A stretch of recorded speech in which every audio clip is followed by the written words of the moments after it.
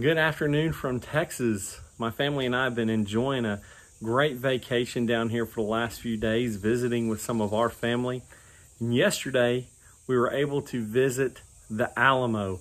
What a neat place that is.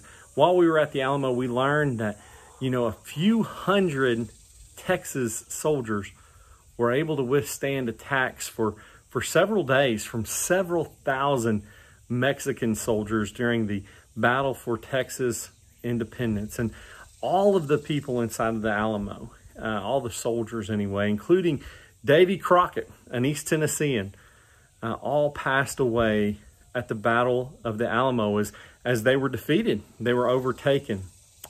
But shortly after that battle, the war for Texas independence didn't stop.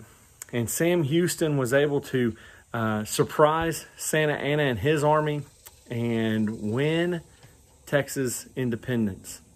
And as they were fighting that final battle, one of the things the soldiers kept yelling was, "Remember the Alamo. Remember the bloodshed at the Alamo. Remember what happened at the Alamo. Remember all those brave soldiers who gave their life for Texas's independence." And when you drive by and you go and you walk inside and look at the Alamo today, you can still remember the Alamo and remember that sacrifice and remember what happened there. And it's very inspiring. And it reminds me of something I read about in Joshua chapter 4. After the children of Israel had crossed the Jordan, Joshua told them to erect an altar with 12 stones. And he tells them the reason. It says in verse 21, "Then he spoke to the children of Israel, saying, when your children ask their fathers in time to come, saying, what are these stones? Then you shall let your children know, saying, Israel crossed over this Jordan on dry land." To remember this amazing thing that happened. It was really neat for me to take my children to the Alamo this week, to show them what had happened there and to explain this great event that happened at the Alamo, to explain to them about the sacrifices made at the Alamo and this great story of what happened there. Those stones are still there for our memory.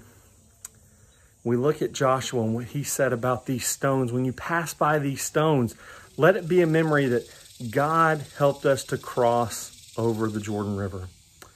There's a lot of stones that we erect in our life. There's a pile of stones I know at 2722 East Oakland Avenue in Johnson City that we call the church. When we pass by that pile of stones, what do we tell our children it's all about?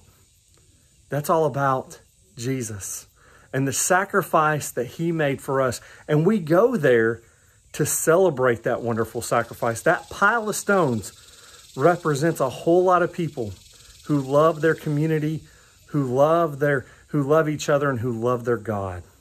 That's what that pile of stones means. We'd love for you to be a part of that pile of stones and what it represents. And if you're not, we'd love to talk to you about that. I love you all. Have a great week.